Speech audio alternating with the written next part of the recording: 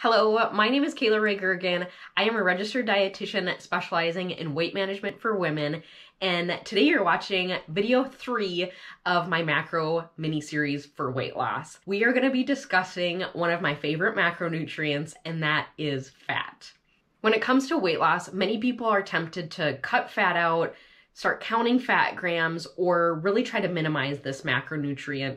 And that is so wrong. So I'm here to tell you a little bit more about first, why fat is important when it comes to weight loss, what some healthy sources are, and then last of all, what that'll look like on your plate. Let's start by talking about some of the functions of fat. First of all, fat helps with hormone regulation. It also helps with vitamin absorption, blood sugar regulation, and it also, most importantly, when it comes to weight loss, helps us feel full. So if you find yourself hungry all the time, there's a good chance that maybe you're not getting enough healthy fats in your diet, or by not including them with every meal, you may be setting yourself up to be hungry later in the day or shortly after a meal. Now, I will say that some fats are healthier than others. So if you're looking for a little bit more guidance on what may be a healthy or not so healthy fat, be sure to grab my grocery list, which is in the description box below.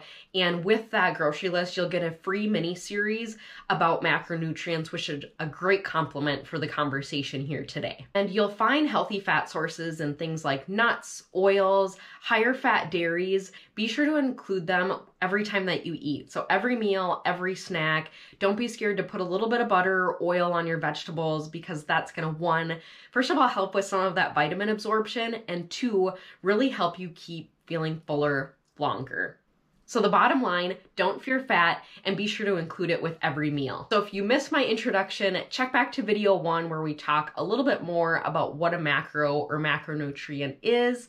And video number 2 is all about protein and why that's important when it comes to weight loss. To keep going with this mini series on macros for weight loss, be sure to catch the next video, which will be all about carbohydrates, one of the most controversial macronutrients when it comes to weight loss.